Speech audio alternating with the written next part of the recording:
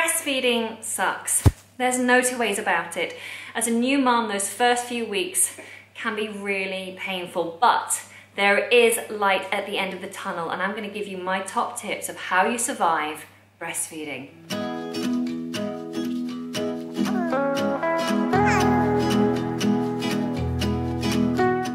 First things first, make sure you check for tongue tie. Because of the popularity of taking folic acid during pregnancy, tongue tie has become quite a common occurrence in newborns. And if a baby's tongue tied, they cannot properly latch, they cannot properly take the milk. And so it's going to lead to very sore nipples, a lot of frustrating feeding sessions, and an unhappy baby.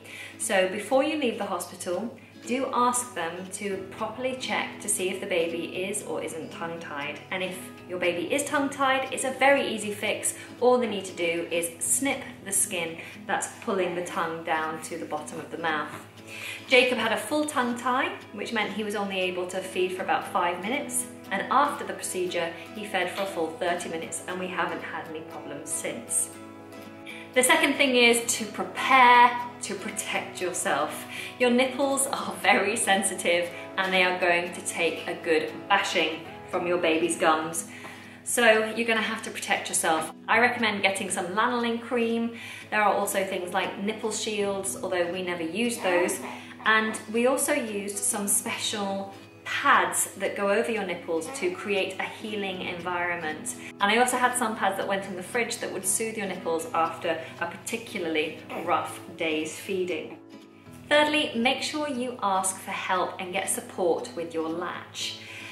The latch is vital. When the latch is right, everything is much easier. But remember, you're learning and the baby is learning, so it takes a little bit of time. So be patient and get support. Sometimes the smallest adjustment in the head position, in how you're holding them, can make all the difference. So talk to your midwife, talk to your health visitor, go to lactation consultants or breastfeeding clinics.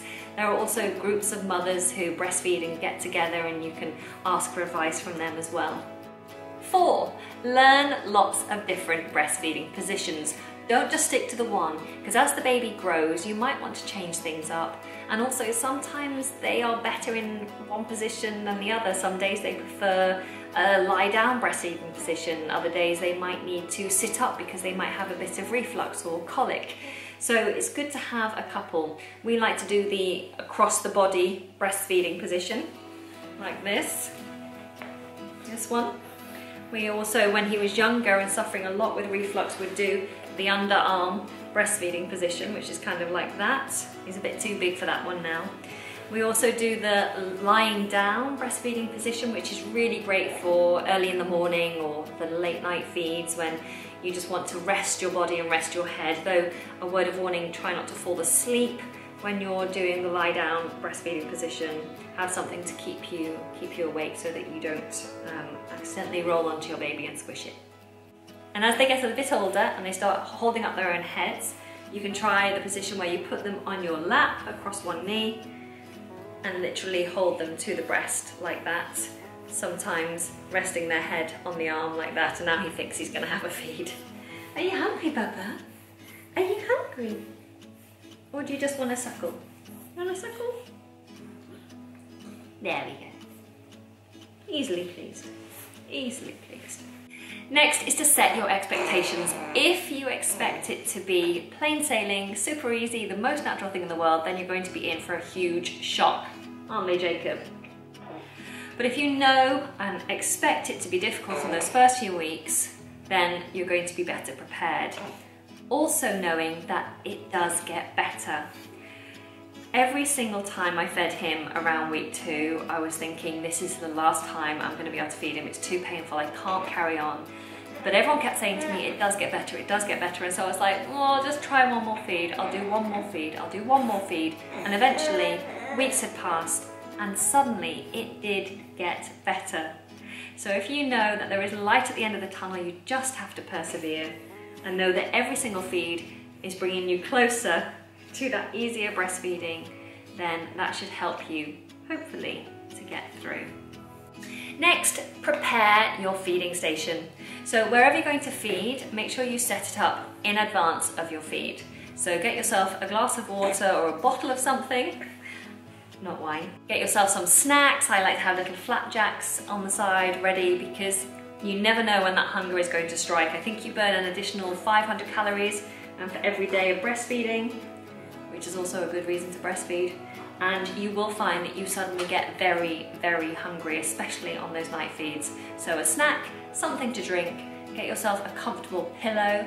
I feed Jacob on a pillow, so whether you're using a normal bed pillow or a special horseshoe shaped nursing pillow, have it on hand. There's nothing worse than searching for everything you need with a screaming baby in your arm.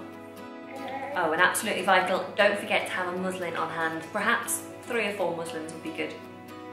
So those are my basic tips, but there is one thing, one key ingredient that stopped me from giving up breastfeeding altogether, and that is to express and do 1 bottle feed a day.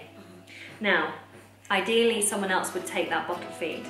So the way we did it was I would wake up in the morning, usually and still now, with 2 engorged breasts. Huge, sore boobies.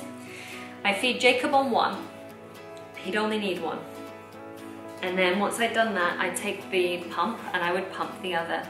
I would then transfer that into a bottle with a newborn teat and I'd put that in the fridge. We get to the evening and I do a feed around 8 o'clock.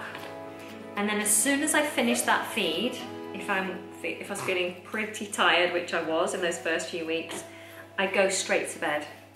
My partner would then stay up with Jacob for a few hours. What's wrong, sweetie pie?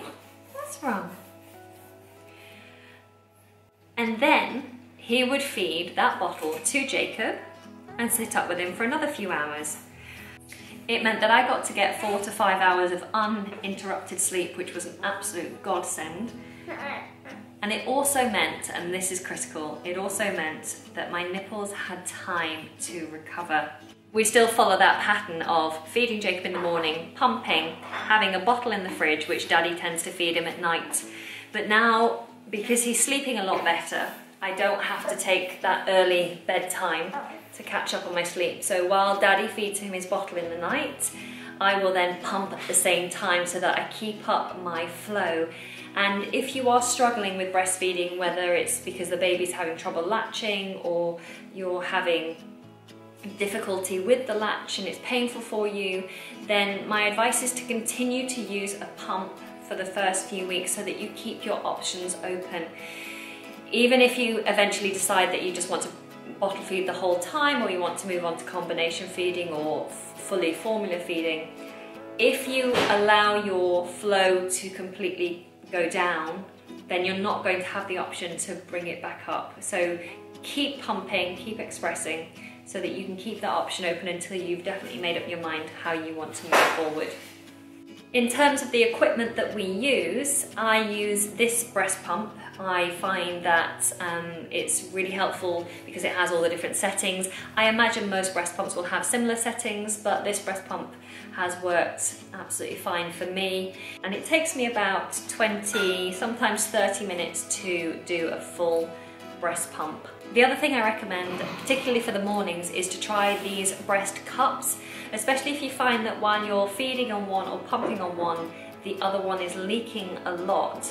You can just pop these cups over your other nipple and it collects the milk. And if you sterilize the cups, then you can then pour the milk to the milk that you pumped on the other breast.